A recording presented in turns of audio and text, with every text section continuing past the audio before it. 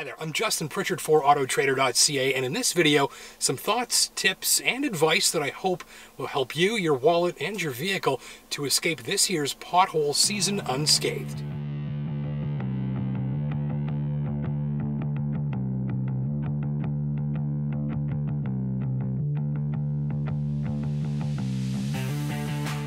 Now, I thought I'd put this video together because I find the majority of coverage out there on the impact of potholes, pun very much intended, tends to center around the financial implications.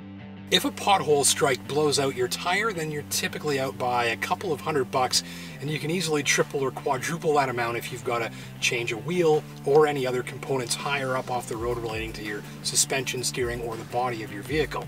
But aside from all of that and how much potholes beat the hell out of your car and how much money they can cost you, they're also a serious safety hazard too. And so keeping that in mind, I've put these 3 tips together to hopefully help some of you to avoid an expensive repair or even an accident. So the first point is to remember that potholes can cause damage to your tires and other parts of your vehicle that may not be apparent right away. And especially on social media, it tends to be all about the instant catastrophic tire blowout. You hit a pothole, your tire goes flat, and that's the end of it. But keep in mind that potholes can cause damage to your tires and other parts of your vehicle that you may not notice till later. So you could be driving home from work tonight, have a pothole strike, a fairly severe one, your tire is still holding air. That doesn't mean you're out of danger, because that could have left lasting damage in your tire that may not present itself till later. So maybe a month or 2 down the line, summer vacation, you've got a fully loaded vehicle full of your family, your gear, maybe you're towing a trailer, then maybe that damaged tire becomes aggravated and then it develops a leak, or it goes flat, or it blows out.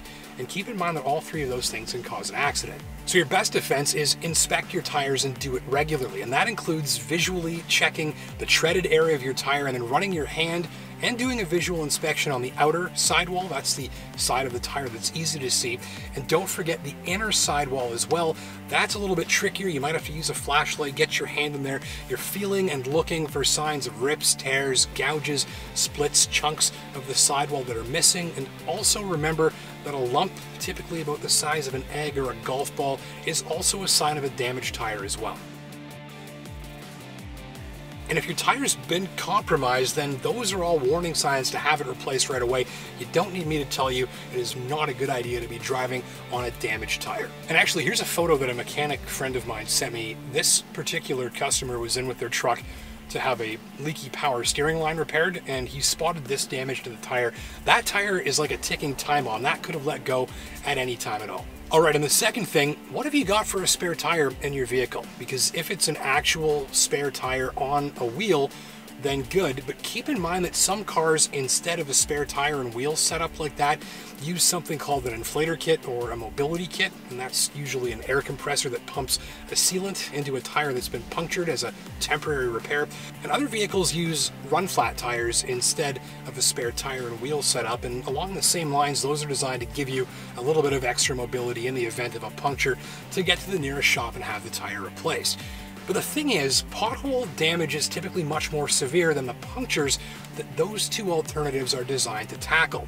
Now, I live in Sudbury, Ontario. Potholes are a very major problem there. We've regularly been listed among the worst roads in Canada, and blowouts for me are a fairly regular thing when it comes to potholes. I've had 5 or 6 of them in recent years, and in every single one of those, it is the sidewall of the tire that suffers the damage. In fact, the last time I blew a tire out, there was a piece of the sidewall about the size of the palm of my hand that was actually missing. And if you have that kind of damage, which is more likely with a severe pothole strike, then your inflator kit, mobility kit, and run flat tires are not going to help you, and you will be stranded on the side of the road. So if you're traveling, especially somewhere remote, which is much of Northern Ontario where I live, keep that in mind and plan accordingly. And so third and final thing, if you're dodging potholes, be very aware that you're not looking far up the road, which is vital to safety. And that's because you're looking immediately off of the edge of your hood because you're watching potholes. And that means that you're not as aware of the traffic situation around you, and neither are your fellow motorists.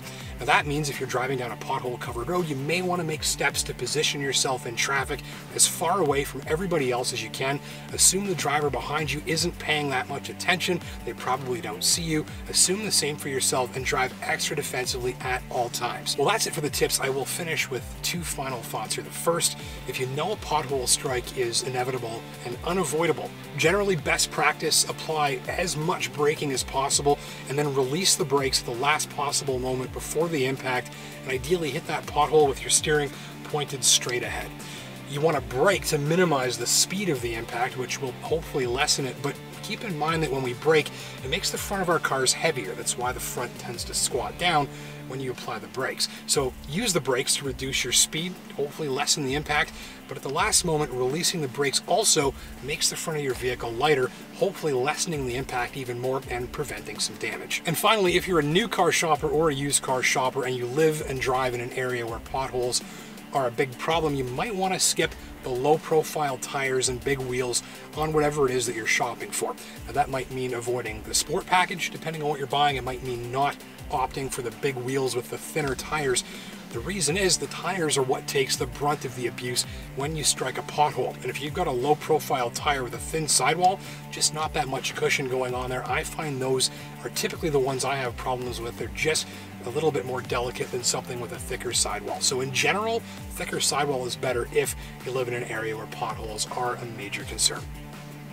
Well, that's it for this time. Hopefully that information helps save at least a couple of people out there an expensive repair bill or maybe even an accident. Let us know down in the comment section below if you've got your own tips or advice for avoiding pothole-related damage or accidents. Also, don't forget to like and subscribe while you're down there so you never miss any new content. Until next time, my name's Justin Pritchard for Autotrader.ca. Take care and drive safe.